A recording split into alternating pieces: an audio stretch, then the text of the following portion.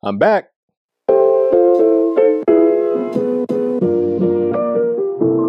What's up, everybody? It's Ty the Bourbon Guy, and welcome back to my channel. So you may or may not have noticed that I have actually not made any YouTube content in several months now, actually. And I think the last time maybe I put out anything was June of the summertime. So just to kind of recap, I have gotten some comments where people maybe thought that I was no longer making whiskey content or no longer involved in whiskey, and that's not the case. I figured I should clarify. So really for me, my wife is a teacher and I have 2 young kids, and so the summertime is the time to kind of spend with my family. And I think for me, when I make content, just being transparent, it has to be fun, but there also has to be a balance, and there has to be time that I spend with my family and making sure that they have what they need from me, and still involved with whiskey, still doing certain things. But you know, in terms of making a video every single week or multiple videos every single week, there's a time and place for it, right? So spending time with my family kind of took the priority over making YouTube videos over the summertime. But now school started back up and we're back into our regular routine and all that stuff. And I do look forward to maybe putting out more videos consistently once again. So I'm definitely back, and I've always been involved still in the whiskey world. So just to kind of speak on that a little bit. So as you kind of, for me at least, as a creator, as I start making content, as I've been doing different things and different projects within the whiskey world, lately, the coolest things I've been involved in have just all happened at like one time. And that's what's just been amazing. It has inspired me to continue this journey. It has inspired me to want to achieve greater things. And one of these things that I did was about a week ago. I was part of the Black Bourbon Society's annual event, the Bourbon Boulay 2024. This was held in Louisville, Kentucky, or Louisville, Kentucky, and it was an amazing time. It was an amazing experience.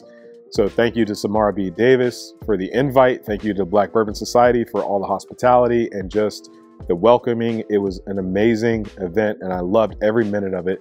And the one thing that I realized about the whole thing is I really didn't talk that much about bourbon. Yes, we talked about bourbon, and yes, I got a chance to go to Old Forester and Michter's and deal with some of those brands and meet some of those people. And it was just amazing every step of the way. So yes, bourbon was involved, but the more people that I met that were there, whether it was their first time at that event, it was definitely my first time at the event. Maybe certain people, this was like their second or third time, whatever the case was, but I just got a chance to meet so many new people and make real world connections and real world relationships. And that matters to me the most. You know, just getting to know new people, I realized like that's actually what this is all about, right? So I can sit up here and talk about which whiskey's good and what's not, and I got this on my palate and all this other stuff. But really at the end of the day, the relationship, that's what matters. I didn't talk anything about whiskey. I talked about my kids. I talked about my wife. I talked about, you know, yes, how long I've been doing this type of thing and what type of things I do with Bourbon 101 or Bourbon 102, whatever the case is. But a lot of it was either talking about my own family or asking other people, like, what do you do professionally and what do you enjoy? You know, what got you into bourbon, that type of thing. Sure. But again, it was more about finding out about people and meeting people. And the more that I talked to people, the more that we just kind of came together. It felt like a family reunion or something like that. It didn't really feel like a bourbon event to me. So in that sense, it wasn't work. It didn't feel like work. It was just a lot of fun. And I realized at the end of the day, that's what it is all about. Bourbon is about those relationships. It's about the fun. And sometimes that can be taken from us when we're just out here searching for these bottles, and I'm guilty of it too. I want all this stuff.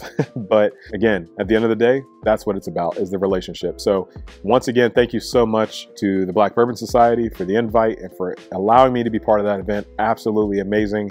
And I really, really hope that I can be part of it in 2025 as well. So kind of building off of that, of creating real world relationships and getting to know people and having real world experiences.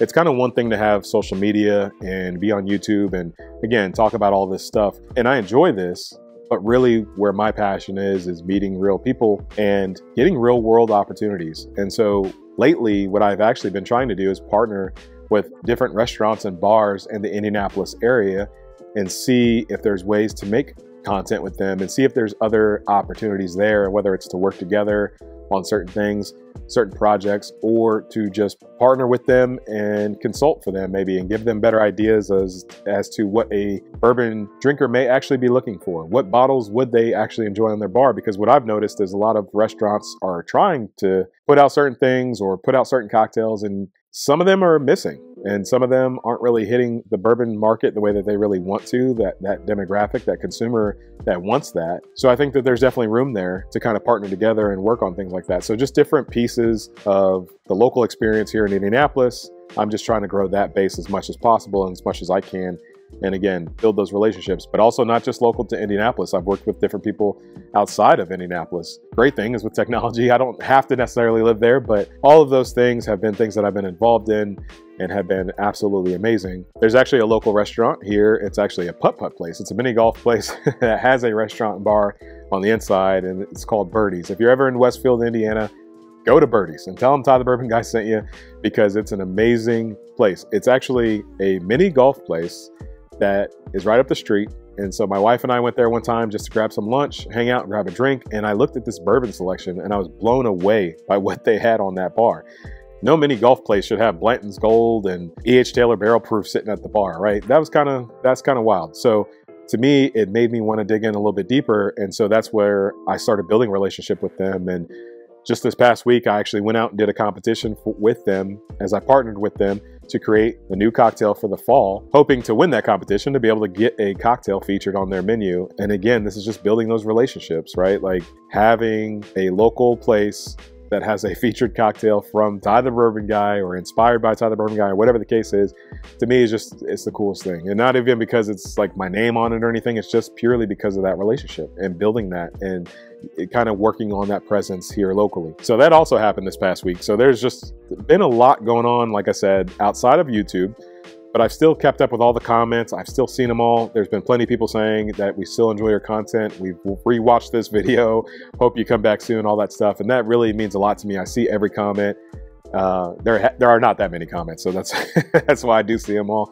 But it definitely means a lot to me. Every time I see that, it just reminds me of the support that I have online, right? So as I look at YouTube, as I look at Instagram and some of the messages that I've received, comments, whatever, it just reminds me that yes, as I'm trying to build this in real life, I also have content and an audience that I'm reaching through YouTube. And as much as I want to build it locally, there's plenty of people that I connect with all around the world from this platform. And that's what's amazing about this. And again, that's what whiskey is all about, right? It should be, are these relationships and building these connections from all across the world. That's what it's all about. So I'm excited to be back. This should be just a quick video of me just kind of recapping, but I'm excited to be back. There's a lot of whiskeys that have either been sent to me or that I have purchased or gifted or whatever the case is.